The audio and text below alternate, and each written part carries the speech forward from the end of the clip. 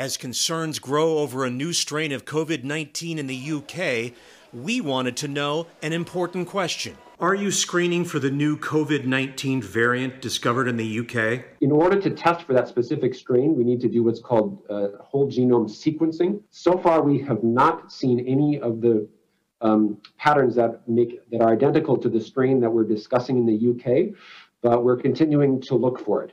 Will the current vaccines being used in Wisconsin protect against the new COVID-19 variant discovered in the UK or other strains? There's no evidence to suggest that it will not. There have been other mutations in the spike protein gene for the virus that seems to make it susceptible to the same therapeutics in the same vaccine. So for now, medical experts say there's no reason for us to fear the vaccine won't work against the new COVID-19 strain.